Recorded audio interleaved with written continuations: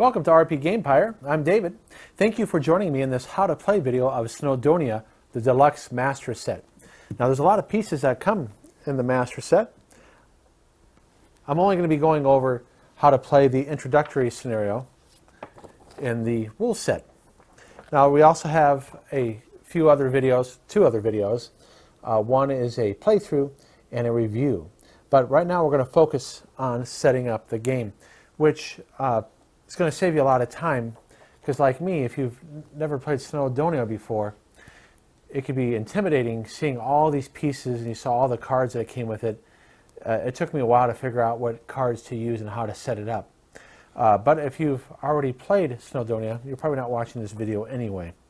So the first thing I want to point out is that when you look at the rule book, it's going to show this side of the board. Now you can use either side, but one thing I figured out is you want to play with the original side, because the rules will refer to things like the order of the days here going from this direction.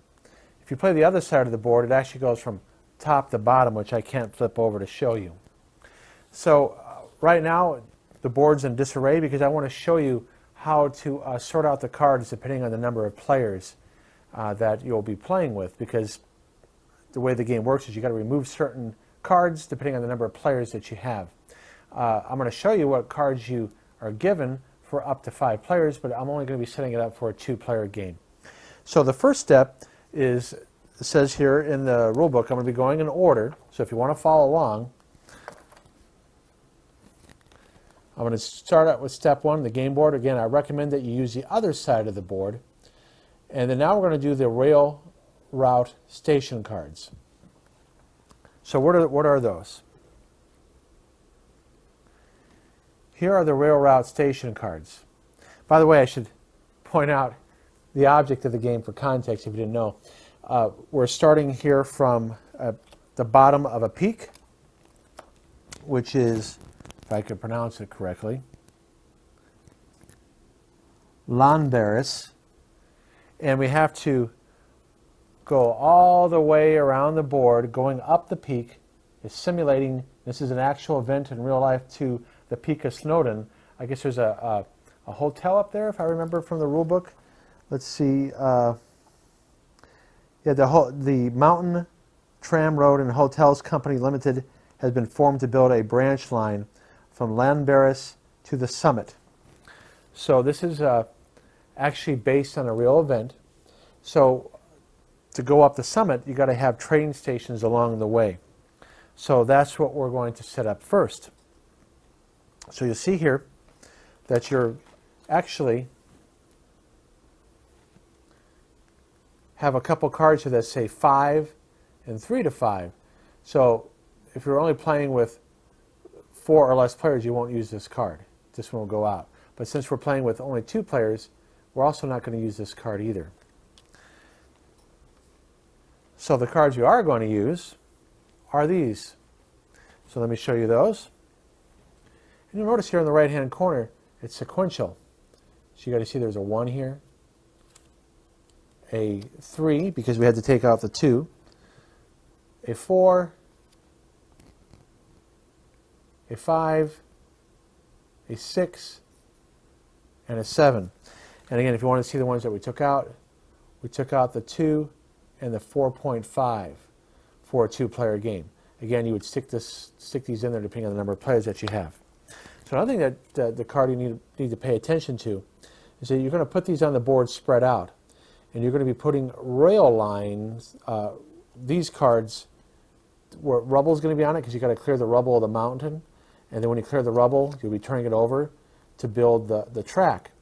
So how many of these cards you put to the left is indicated here. So you're going to put 2 cards to the left when you lay down the card. So here, let me demonstrate.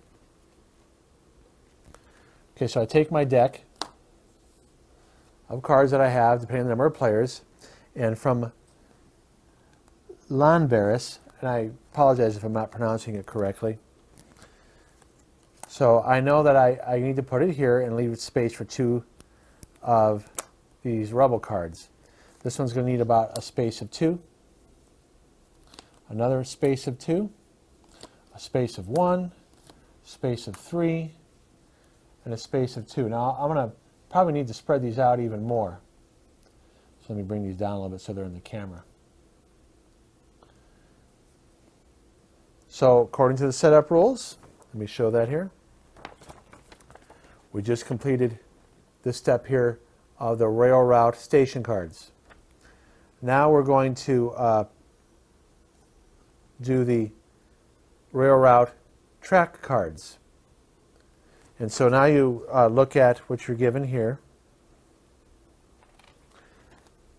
You have a complete deck of rail route track cards, and some it says that you don't need to. You could play with these if you want to, or not, for variety. But we're not going to include these for the basic game. So this is. I'm going to take these out. The 0, 6, and 7. Here you see you have cards numbered 4, 2, 5, 3, and you shuffle them up. So you got to shuffle them in a way that you don't see what they are. And then I'm going to place them to the left of the rail route station cards, or the station cards. So let's take a look here. So again, I got to place 2 cards here to the left according to that number earlier. So I'm placing them randomly. So there's a 2 and a 4. See, remember I told you I would be having to move them. This one also gets 2 cards. Just slide this down. This one gets 2.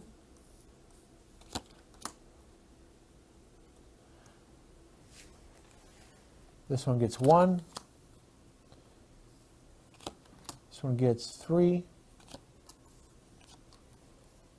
And this one gets 2. So you'll see that there'll be a couple cards you don't use randomly. They're decided randomly pulled from the deck. So let me take off the picture-in-picture here so you can see the complete setup here. So I'll move it down so you can see it. So you have the last rail station, which simulates being at the top of the summit.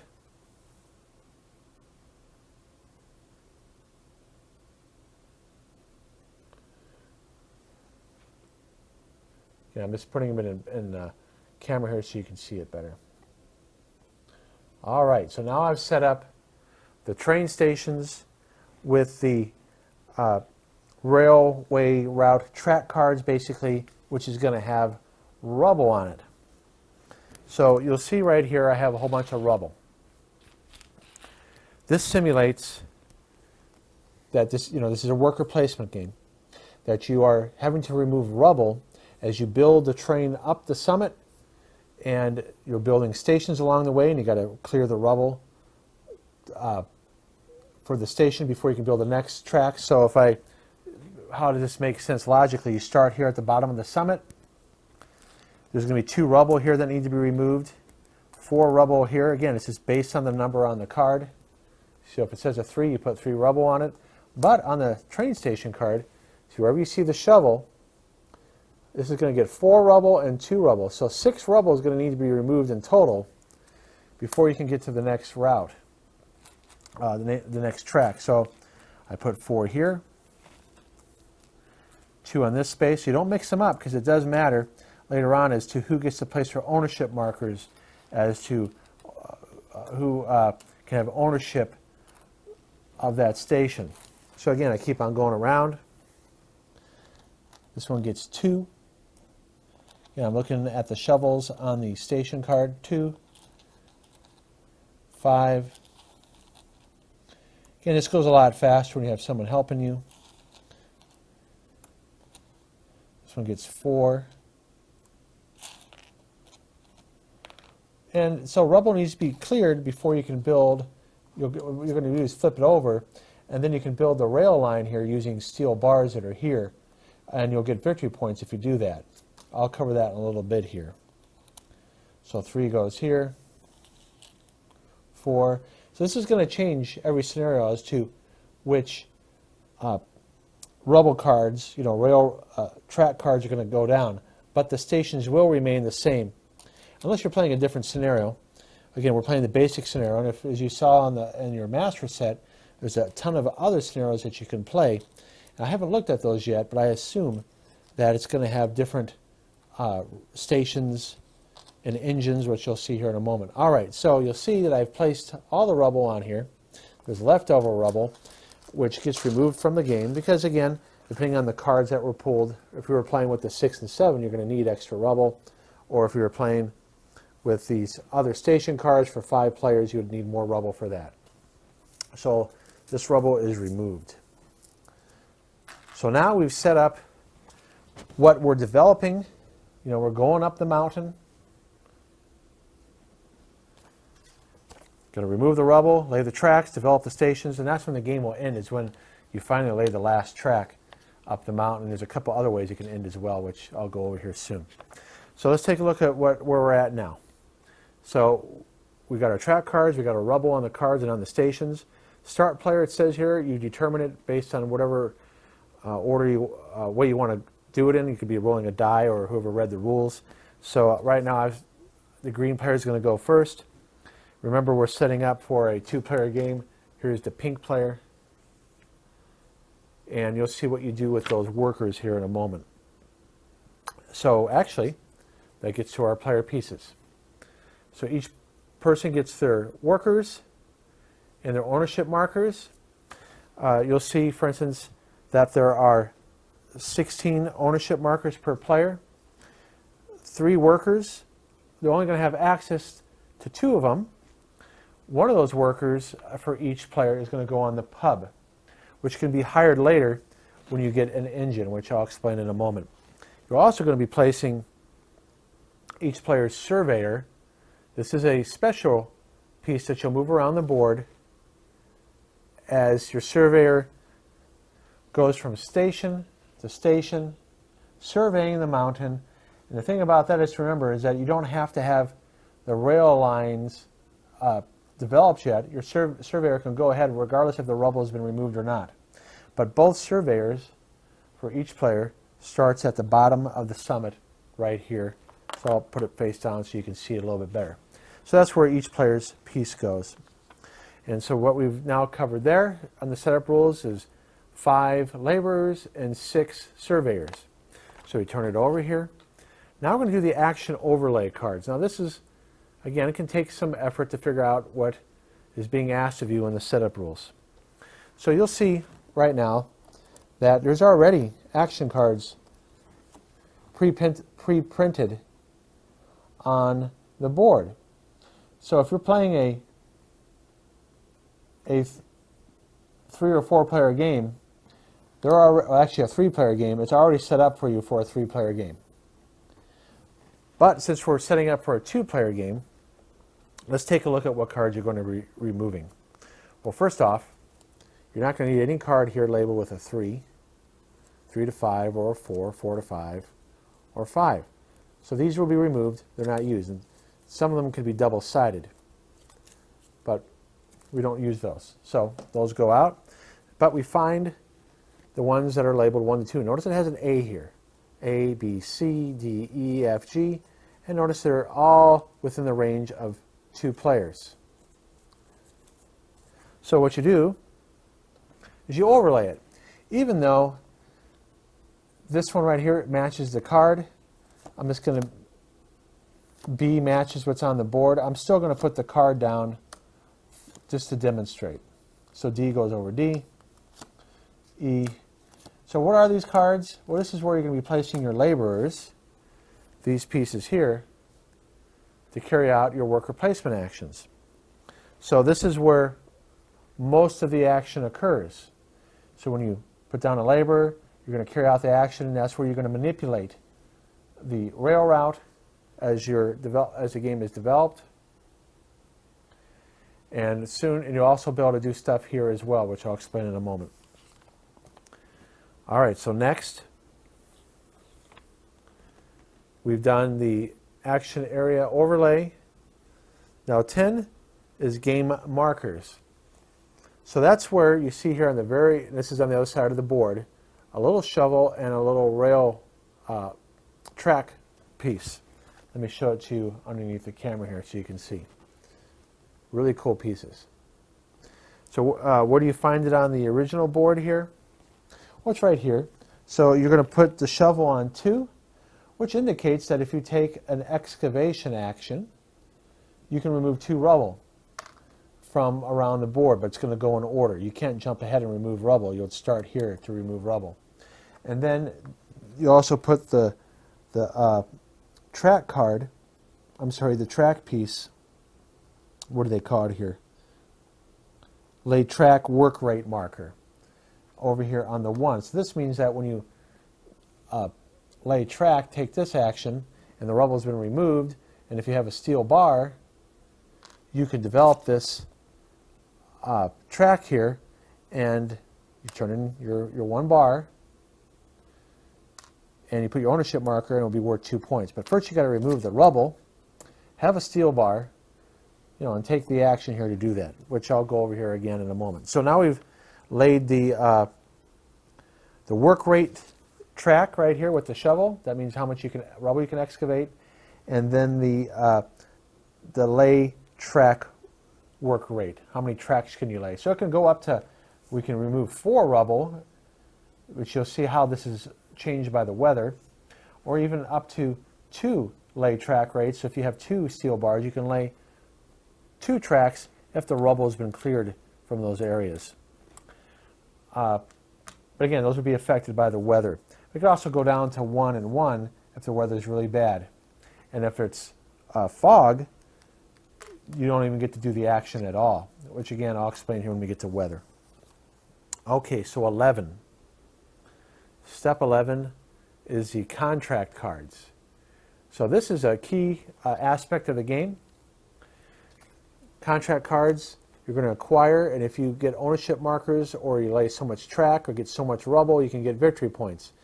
So this is the victory point part, and this is the action part that goes with the associated letter. If you put a worker there, and you can decide to use the card. So if I were to put a worker on A, according to this card, I can use it when it comes time to taking your actions on the A spot. But again, I'll cover that later, but I just want to explain that contracts is a key part of getting victory points. But you can also get victory points laying tracks, which you can get here, and developing stations and removing rubble from stations. Because the object of the game is to get the most victory points.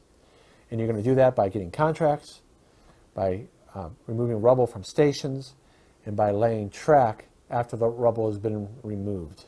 And by getting your surveyor up the mountain, which I should point out now, on these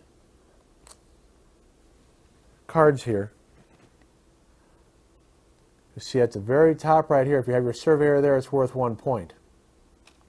And we'll cover how you take a surveyor action here in a moment.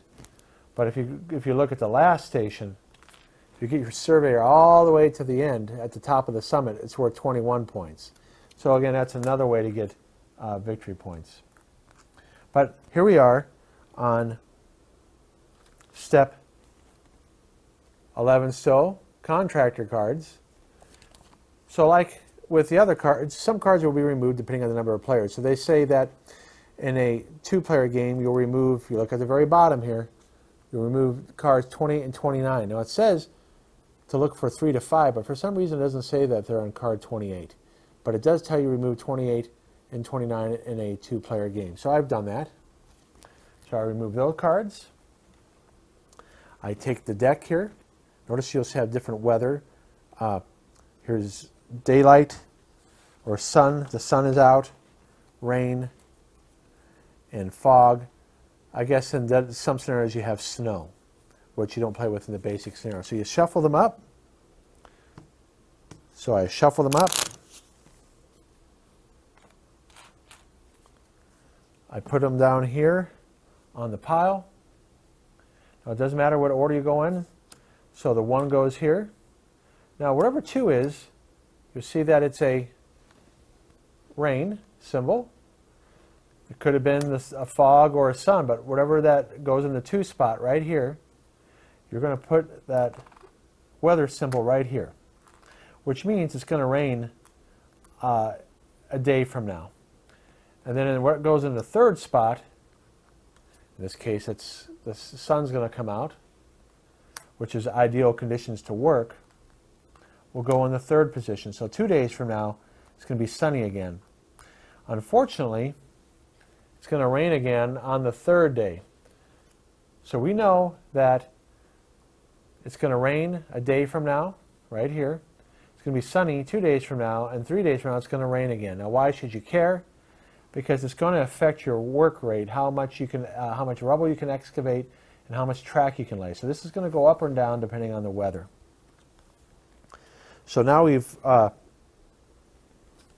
the weather forecast. Notice you're not playing with the snow. Now trains. Now this is where it's interesting about this game thematically. It's not a game where you're moving trains around, but you're going to use trains to do work, because this takes place in the late 1800s. They didn't have the backhoes, the Caterpillar equipment that they do now. But they, as you were building the tracks,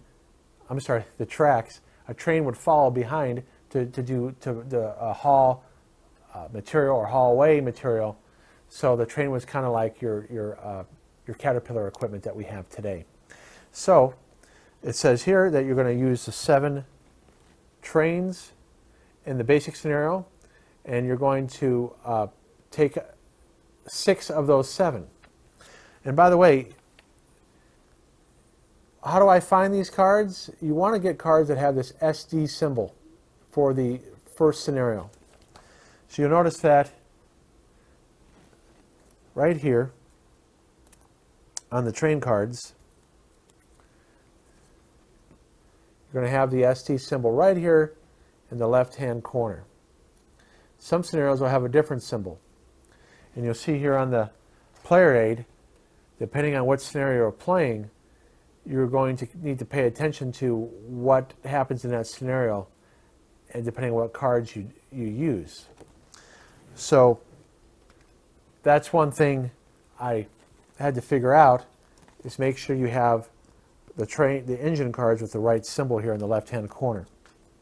And you'll notice that even on the setup cards that go around the board that you use for your worker actions will also have that symbol. So different scenarios may have different worker cards depending on the scenario. So we're using the SD cards. Probably should have said that first, but again, I'm going in the order of the rules here, and the rules don't mention that fact until you get to step 12. So back to this, I take my 7 cards, I shuffle them up, and I basically going to remove 1. So we take a look now at what the anatomy of these engine cards here real quick. At some point in the game, you're going to be able to get an engine. This is going to cost 1 steel bar. If you keep this engine, because there's ways to lose it, you can only have 1 at a time. This one will be worth 9 victory points. It's the only one in the deck, I believe, that is worth points like that. It will give you a coal when you acquire it, so you'll see I'll be putting a coal resource on the card. So this is how you're going to get your 3rd worker. So you're going to acquire the engine. It will go down in your player area. It will come with a coal. And if you have any other coal that you've acquired during the game, during the very beginning of the turn, you will say, all right, I'm spinning a coal, and you'll hire your 3rd worker temporarily for that round. So as long as you have coal, as long as you have your engine, you'll be able to get a 3rd worker. Now there's different engines. This one will need 2 steel bars, and you could use this action on worker action C, which is this.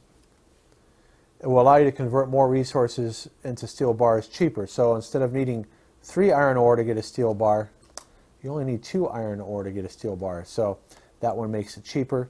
This one says here, take 1 build action after all build actions have been resolved. So this allows you to double your build actions, so to speak, because you usually can take 1. But it costs 2 steel bars to get this one. This one just gives you 2 coal It's a cheaper way to get another worker. It doesn't give you any special powers, so to speak.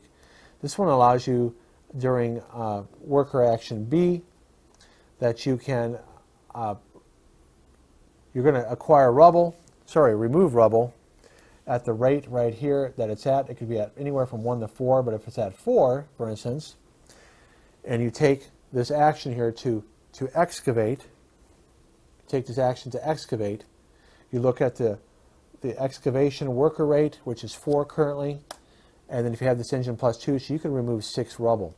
So that's why you might have this engine. Because when you remove rubble from stations, you'll see that that's how you can get ownership. The first ones to remove rubbles from the stations, if I remove this 4, for instance, I'll be able to put my ownership marker on there. So this train allows you to do it a lot quicker. So it's a desirable train. So this means that on worker placement step A, when you take this, you get to take 3 resources. Normally, this allows you to take plus 1 more. And it costs 2 steel bars. So once you have your 6, you place them out here to the side, and people will be able to purchase these later.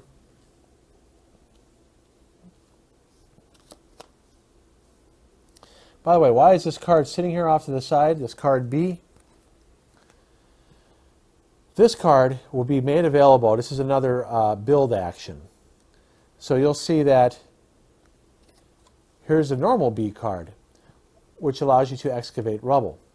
If during the course of the game we removed all rubble from the track cards and the stations all the way around, well, you won't be able to take the remove rubble action anymore.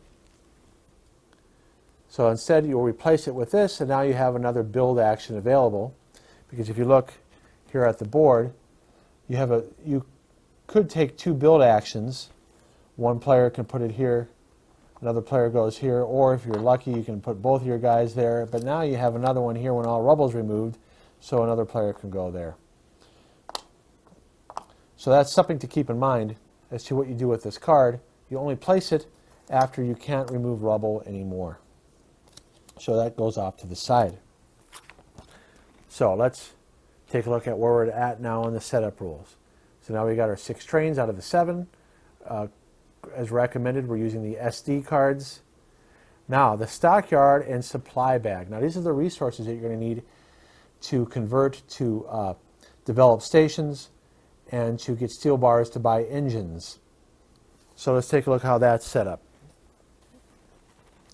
So right here, let me remove these. Depending on the number of players, well, first off, I'm getting ahead of myself.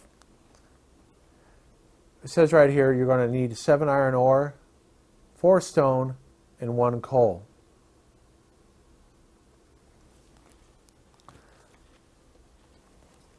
So here's 7 iron ore, 5 stone. I have too many coal here. So here's all the other resources that are left. Now it's important to remember the counter mix here, because if you take a convert resources to convert rubble into stone, and there's no stone in the bag, you'll be able to look in the bag. If there's no stone in there, then you're not able to convert the rubble into stone. So you got to kind of remember the counter mix. These white cubes are for events, which I'll explain in a minute. So you put all the remaining iron ore, stone, coal, and the white event cubes in the bag after you've set it up right here. Now what I was pointing to here out of order is at some point every turn you're going to add more resources to the supply, to the stockyard from the supply bag.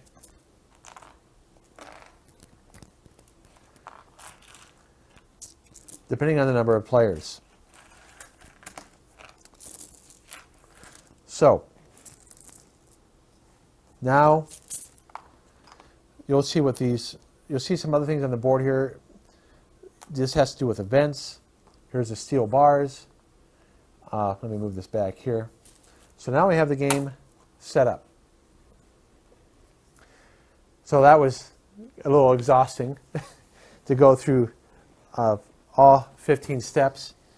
but hopefully I've saved you some time, because it took, for someone who's never played the game before, and figuring out in this master set what cards to use, in just the context that, oh, I'm building a route, I need to remove rubble to build tracks, and we're developing stations to get points.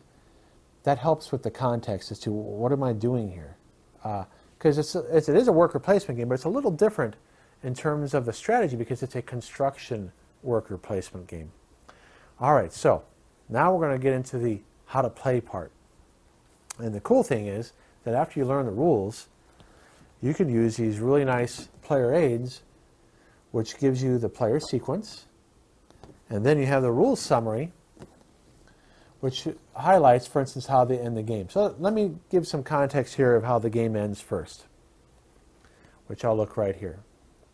So the last track is laid as a result of an event. I'll explain events in a minute. The game ends at the end of the next round. So that means when the last track is laid, you finish the current round, and then you play one more round. Another way that the game can end is the player has laid the last track, game ends at the end of the current round. So the differences between these two rules is an event can cause the track to be laid, but if a player does it, then the current round will end. If an event does it, you'll finish the current round, but still play the next round. Now here's the third way it can end in a two-player game. In a two-player game, one player has placed out of their ownership markers. Ownership markers, again, are going to go when you lay track and when you clear rubble from a station, and then you spend stone or steel bars to develop stations. So if a player has placed all 16 over their ownership markers, the game will end immediately. So that's that key word, immediately. So that gives you an idea how the game ends. Again, you're trying to get the most victory points, but because it's a race game, you're trying to do it as quick as possible, maximize your points, and hopefully mess up your opponent's plans. They might be going for something, and if you end the game prematurely, they won't be able to make it happen. All right, so let's take a look at the player sequence. I'll give you a quick little overview, and then I'll go over each one in detail. So the first thing you're going to do is assign laborers. Now, when you look at this player aid here, the reason why these are here is that if you're playing with different scenarios, it's going to have special rules for those scenarios, which I haven't done yet. Then you're going to resolve actions in order, and that's where you do A, B, C, D, E, F, G, which is, you go in order right here. If there's a laborer here on A will go first. If there's one on C and nobody in between, C will go next. Then step 3 will be restock the contract cards, which is over here, which is going to affect the weather. Oh, by the way, I forgot, you turn these over once you've determined the weather. Then you're going to check the weather, which is going to affect the rubble removal rate and the lay track rate. It can go up or down depending on if it's raining or if it's sunny, or you can't do it at all if there is fog. And I keep on knocking these over.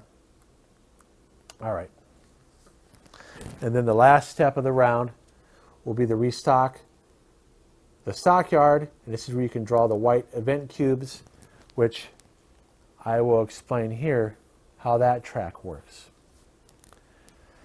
So really the game is, once you understand it, it flows really well. The turns are quick. If you watch the how to play video, it goes very quick, and it makes you have to plan out. It has nice, tense decisions. So now let's go in order of how this works. So assign laborers is the first step.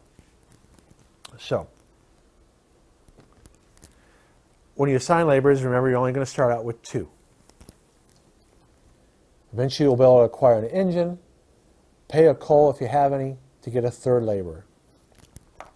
So I'm going to model this right now for 2 players. Player 1 has a choice to make if they go here to A. Either one's going to give 3 resources of their choice. They could take a combination of iron ore, stone, and the coal that starts here. So if they want to have first choice, they're going to take position A. However, if they want to have second choice and go first in the next round, they're going to put it here. So let's say, let me get the pink ones. The ones in the pub here you don't use, so I got to remember that. And not to use the Surveyor one. So let's say green goes here.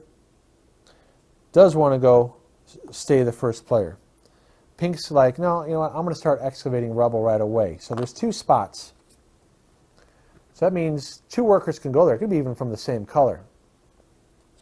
So pink could take this action twice if green doesn't take the other one. Now, there's no reason to take the second position card.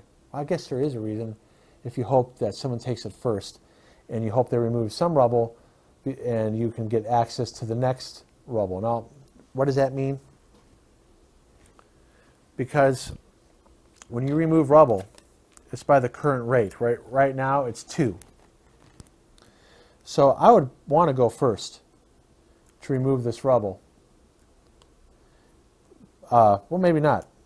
At some point, though, you want to go first to be the last one to remove the rubble on a station card. Because if you do, you get to place one of your ownership markers here. So that's where the advanced planning comes into play, of knowing how the weather is going to affect the next day, or if you have an engine that affects how much rubble you can remove, or if you even have a contract which allows you to remove more rubble. So you'll see sometimes these cards right here in the middle will allow you to remove more rubble. So like this one right here, it says, whenever you take the excavation action this round, remove double the number of rubble cubes. Now, why is that important? Again, is because if I can remove all the cubes from a station space, I can put my ownership marker on there. But also, if I'm planning on taking an excavation action and a lay track action here in D, I want to remove the rubble first, and if I have steel bars, I can remove the rubble and then flip it over and place my ownership marker on it and when I turn in a steel bar. So that's where the tension in the planning comes in, is maybe I do want to go second on excavation and hope green goes first. Or maybe I want to go first and make green go second. Or if you're playing in a 3, 4, or 5 player game, it can really affect things. All right, so green is going to convert the resources they get into steel bars or rubble into stone. And then pink, we don't have steel bars yet. Pink could go here again and excavate more rubble. Go here and buy an engine in, but it's not allowed yet. Or to develop a station, but it's not allowed yet because rubble has to be removed from all previous track cards and from the station to develop it. Here, this is a very important space. Pink's going to go here to get a contract, which let me take off picture in picture, to get a contract here. Or pink can go here and move the Surveyor up the mountain. And again, the more times you take this, as you saw, you can get up to 21 points all the way over here. So let's say they decide to take this action. So now, step 2. Now we're going to resolve the actions in order from A through G, and in order from any spaces on those cards. If there's a 1 or a 2, you also go in order as well. Oops. So, pink didn't care about getting resources, so green takes off his laborer and is going to take the because he's going to want to convert it, he's going to take 3 iron ore. He could have taken the coal and the stone, but because he took the conversion action, he needs some iron ore to convert into a steel bar. So we'll place it in his area. Now we're going in order here. Pink takes her laborer, looks here at the current excavation rubble rate of 2, takes 2 off this card, places those 2 in her area, and then later on can take the C is called the works action, convert rubble into stone. Again, why do you want to have stone? Because if the station has been, the rubble's been removed, if you take the build action, which is on E here, so you take the build action, you can convert stone you have. If I have 4 stone, I can put my ownership marker on there and get 9 points. So that's where you take your rubble that you acquire during the game and convert it here on C. You can do this 3 times. So if I have 6 rubble, I can convert it to 3 stone. But I can do a combination. I can convert 6 iron ore to 2 steel bars and 2 rubble into 1 stone, or any other combination. But you don't have to do all of it if you don't have enough resources. So back to what I was showing here. So pink removed the 2 rubble, put it in her area. Now we're on to C here, which is the works. And you saw that green took 3 iron ore. Now it's going to convert that 3 iron ore to a steel bar. Again, why do you want these? Because you need steel bars. So you notice that this rubble has been removed. So green could take the build action, the lay track option, which is D. Nobody took it this turn because nobody had steel bars. And then place their ownership marker and get 2 victory points for that. So he's planning ahead. Right now you don't flip it over because no one's done a steel bar yet. All right, so green's done their second labor action, goes back here. No one did the lay track action because no one had steel bars yet. No one's going to be able to do the build action because you can't get the engine yet. You can get the engine when the second white event cube happens, which I'll explain here in a moment. Oh, pink meant to go here to get a card. I put it on the Surveyor action. So now we get to pink. Takes the F action, looks at the 3 face-up cards here, can take any one of them. So let's take a look at each one. So pink says, wow, well, I can swap weather discs if I don't want a certain event to happen. And if I can get 2 of my ownership cubes on a station and lay two tracks by the end of the game, I'll get 17 points. Here I could get a +1 lay track option during the D step. And if I am able to get 5 of my ownership markers on the stations anywhere on the board, I can get 15 points. Here, I can immediately convert 2 rubble from your personal supply into one stone up to 3 times. So, and if I have 4 rubble at the end of the game that I did not convert into stone, I'll get 5 victory points. So I think that because I'm not in a position yet, pink's not in a position to lay tracks, but it's I can get 15 points later. Let's do this one because this is a really good card for the end of the game scoring. So, pink takes this card, adds to her area.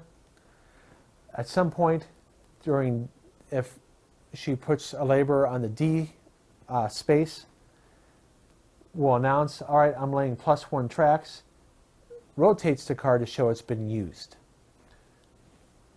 So it can't only be used once in the game. Now you can still get the 15 points at the end of the game if she has the 5 ownership markers on stations. All right, so that is a progression of the resolving action, step 2. We explain all the A through G. I mean, obviously, I kind of mentioned it already, that if pink or green took the Surveyor action, you move the Surveyor up to the next station. Doesn't matter if there's rubble there or not, the Surveyor can move ahead through the mountain regardless if the rubble's been cleared. One thing I need to mention that make sure I emphasize this, you cannot lay track until the rubble is removed. Seems obvious, right? You cannot develop a station until all the rubble is removed, nor skip ahead to the other lay track areas unless the rubble has been removed. The only exception is if an event comes up, which we're going to get to here in a moment. All right, So step 3 is to restock the contract cards. Now this is important because it's going to determine the weather. Whatever's in first position goes into the discard pile. This shifts down. Next card comes up. Next card comes up. Oh, we have sun now. So this shifts up. The sun is here. Now we know that the weather is going to change. But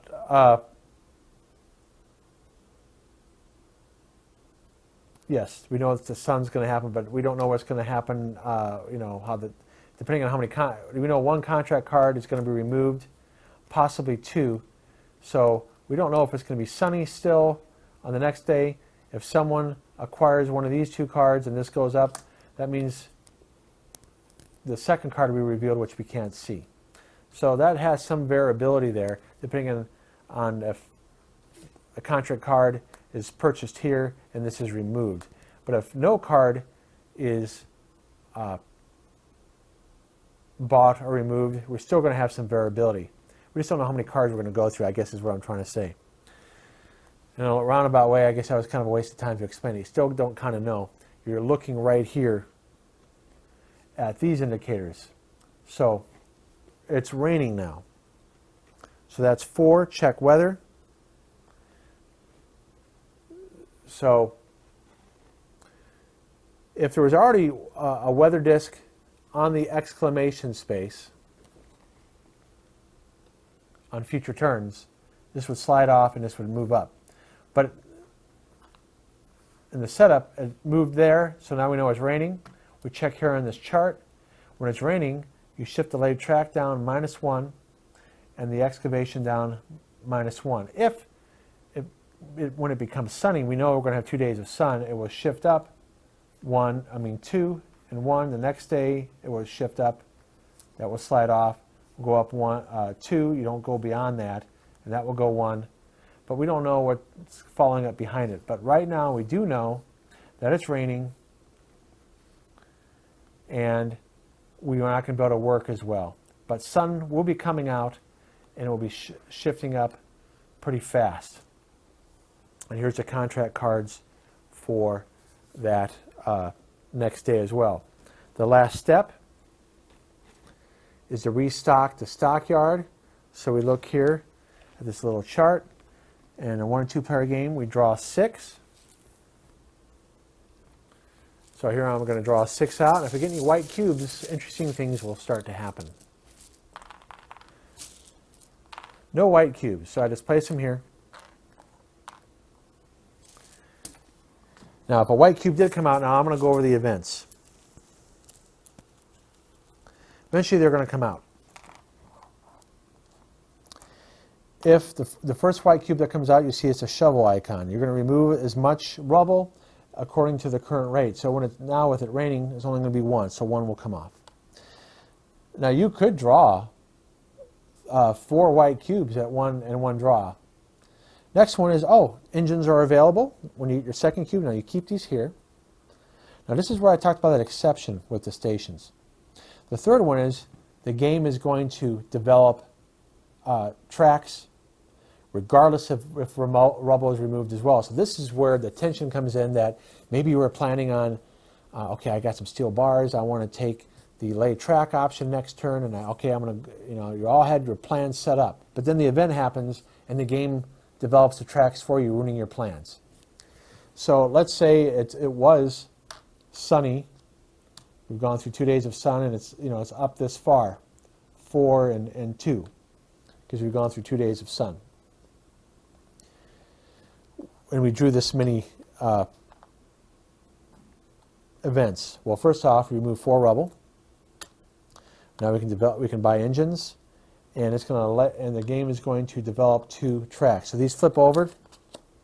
No one now can place their ownership markers on it. So we've lost our opportunity as players to lay tracks on that. Now, that can be an issue because on contract cards, let's say you were going for this card here, a really nice card, and you needed to lay 5 tracks. Well, if the game you'll see there's only 1, 2, 3, 4, 5, 6, 7, 8, 9, 10, 11, 12 possibilities to lay tracks. And other players are going to be going for this. So if the game lays those tracks for you and you needed those 2 tracks to get that 5, now you can't complete that contract card. Instead, you might be going for this one now, where you can only claim this one for one track for 4 points. So the game can really mess with your ability with events to complete contracts. Now that exception I talked about, let's say these were already developed and you got the lay tracked card, but the station rubble hadn't been removed yet. Well, the game doesn't care. You still remove the rubble from the next 2 according to the lay track rate, and they're developed. As players, we still need to remove the rubble from the station before, and from this station over here, before we can get to these to remove rubble. Now, how do the event cubes recycle? When you draw your 4th one, this is where a station gets closed off when you get on this spot. So let's say this was developed already. Green had removed the rubble from there first. Pink removed the rubble from there. Green had used a build action to develop this and turned in 4 stone. But now this event comes up, this station is closed off from further development.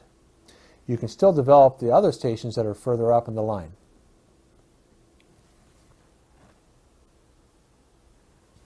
So that accelerates things. Now when this, you see here, this symbol here, 1, 2, 3, these come back off. They go back in the bag right here. Now what can happen further on is rubble is removed again. Here is if you own an engine, you must, at the time when that event comes up, turn in a steel bar, or your engine is returned to the stock, returned to the engine yard. So you hope you have a steel bar when that event happens. Again, 7, there will be 4 that will be here. You'll keep that here and recycle these back in the bag. Now here's a rule that we haven't gotten to yet because it hasn't happened in a game we played in. But here for 10, it will recycle over and over.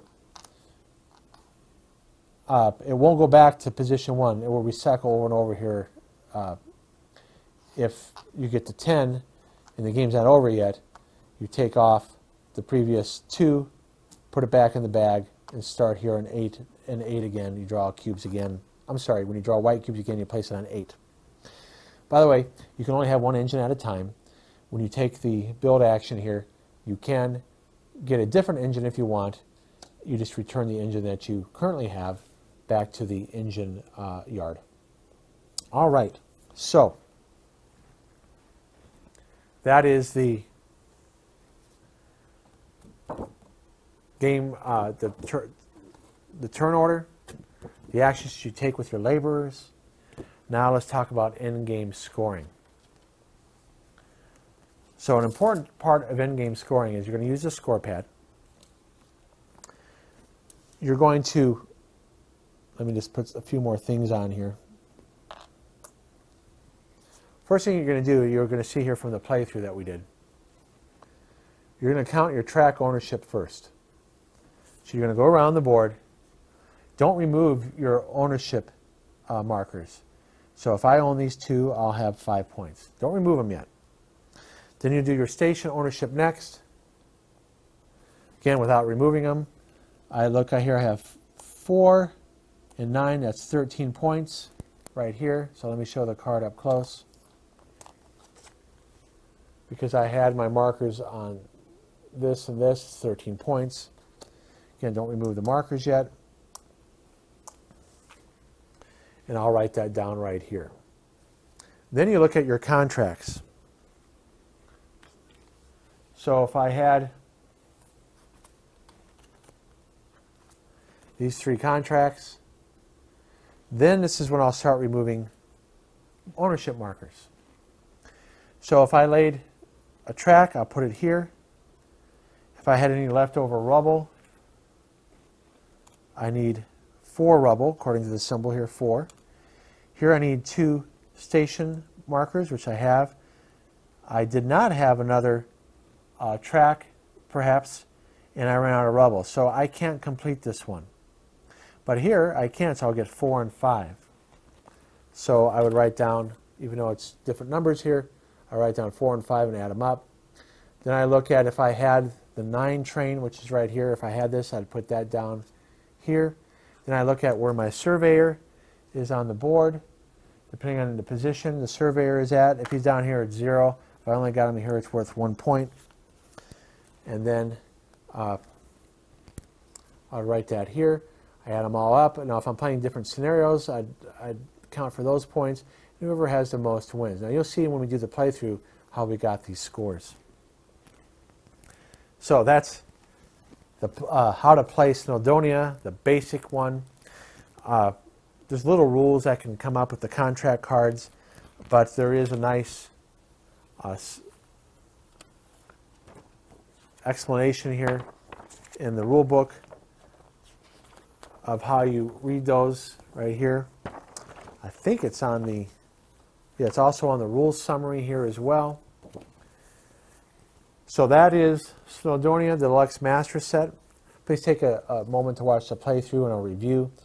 And if you haven't seen the unboxing yet, you can see all the great pieces this comes with. This is truly a master set. And if we get 100 likes on this video or on the other 3 videos, we'll do another series on the expansions or the scenarios that come with the game. If there's any rules that I forgot or that I misinterpreted, please let me know in the comments and I'll add it to the description. So I'm David, and this is rpgamepire. Thank you for watching this video.